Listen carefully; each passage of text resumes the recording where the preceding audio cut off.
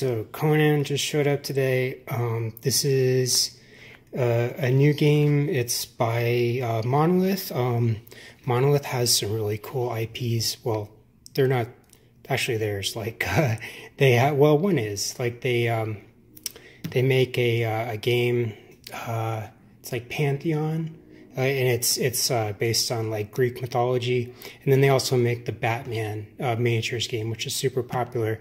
But this, Conan, I think, well, Fantasy Flight just recently did one. It's obviously not an original IP, but I'll be honest, the reason why I got it was because it was cheap. It was on sale for like $50 or something, like 40, and I bought it for the miniatures. And I might even do a video about how to find cheap miniatures on like Amazon and eBay and Kickstarter and stuff like that. But if you look at how many miniatures this comes with, like, let's see, 15 of these guys, 15 of these archers, and I did check out the gameplay. I watched the game on YouTube, and it looks really good. I mean, it looks really fun. It's sort of like a DM style, like a miniatures, board game, like a Dungeons and Dragons light, something like that. There's a lot of games like that, and I'm into them. So anyways,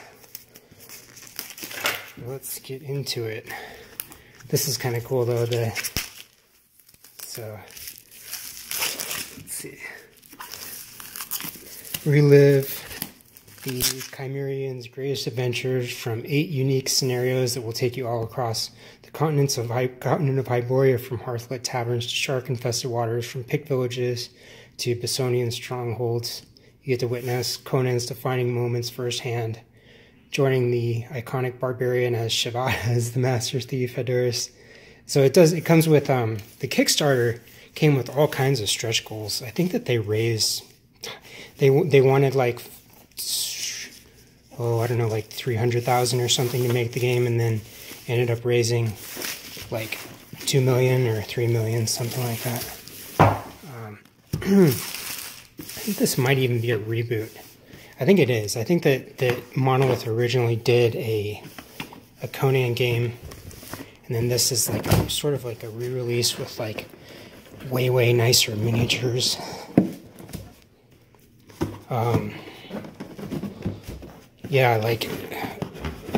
Monolith and Simon, cool mini or not, they have some really great miniatures in their games.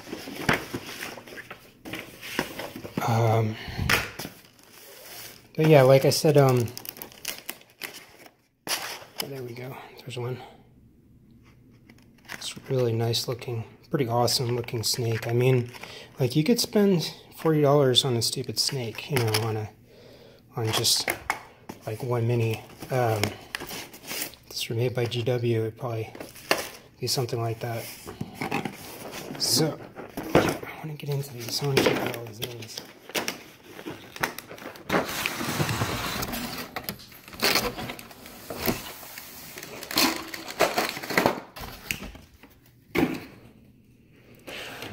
Okay, so I apologize for the light. It's pretty overcast today. It's really rainy out. But as you can see, check out the quality of the minis. Like, I mean, these guys are, they're all the same sculpt, but there's a ton of them. Like, there's 15 of these pirate guys. Like, if you have a D&D campaign with pirates, and it comes with a, there's like a pirate ship, board too, one of the scenarios that you play on is like a pirate ship,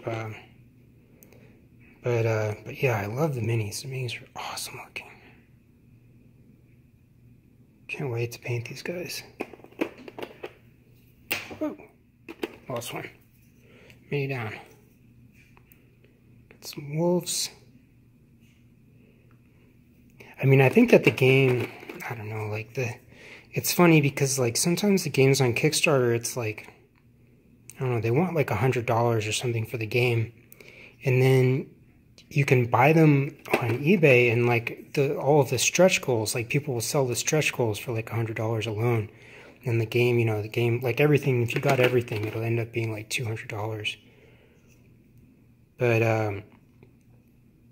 I'm a little bit of a weenie about backing things on Kickstarter, just because it's like you don't have any guarantee that you're actually going to get the game. It's like there's Kickstarter, it's like, well, companies like Simon and these guys like Mythic or Monolith, I think you can trust them, but I think that, yeah, famously, there's like the majority of projects on Kickstarter, well, most of them don't get funded, but the majority, like more than half of the projects on Kickstarter that get funded don't actually finally get completed.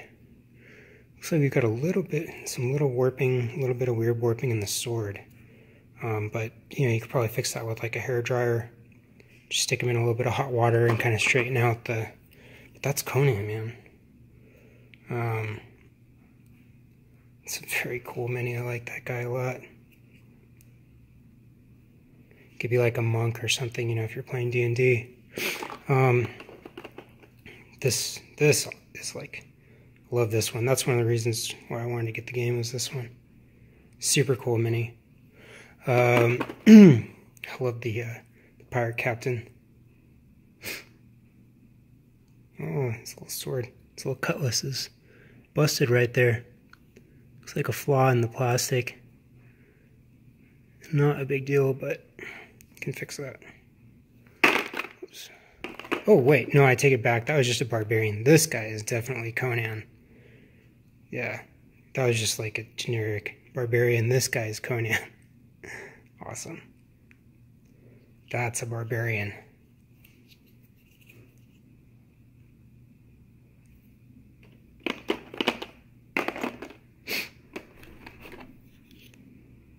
It's a very cool looking gargoyle guy. Alright, let's look at some of the art. Yeah, before I get into the card art, there's a whole nother tray of minis. I mean, I think the games like this, they are well worth the money just for the minis alone. It's like, if you bought these piecemeal, I mean, of course you can use a ton of town guard, or generic archers.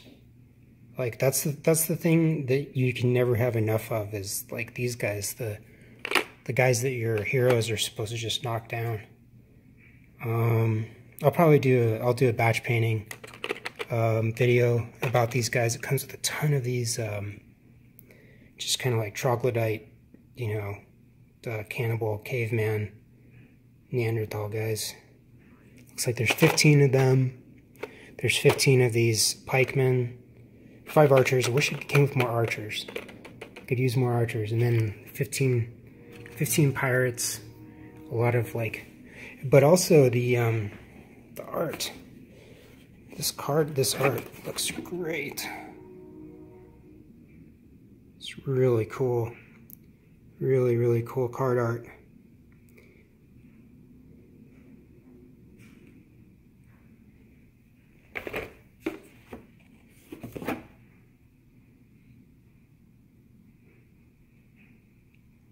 Man, I love that. Reminds me of like Frank Frazetta or Howard Pyle. I think that he's the one who did all the pirates. I think the art looks amazing. I think it's great.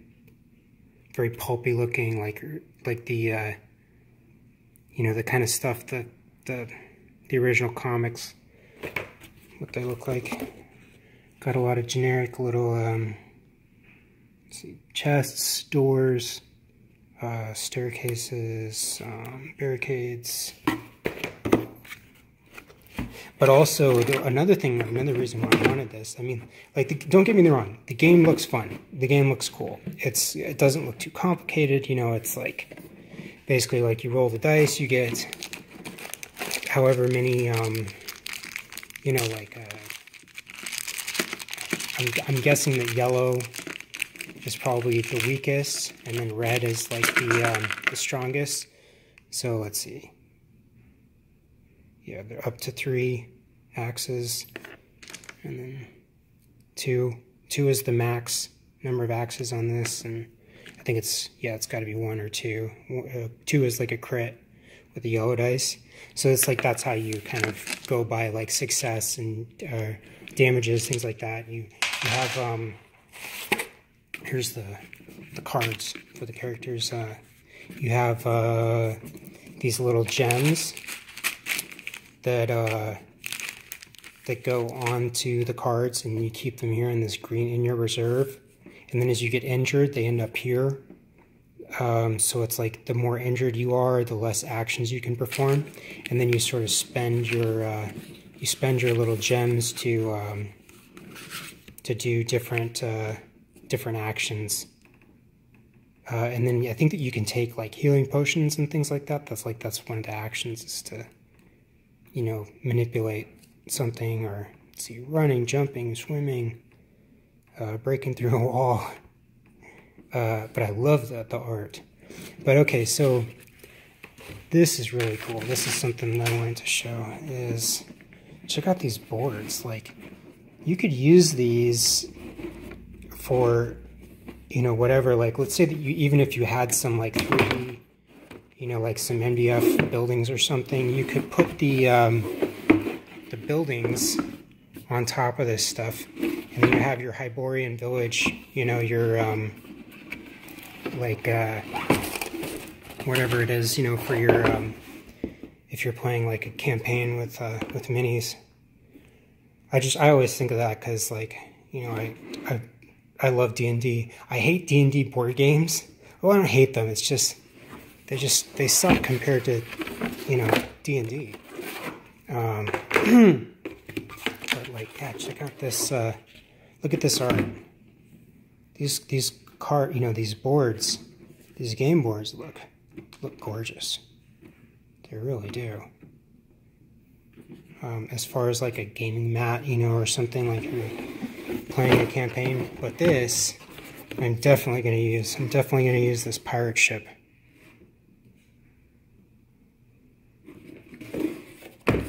So, and then very much like, in fact, these look like generic. Like, these just kind of, apparently, these just come with games now.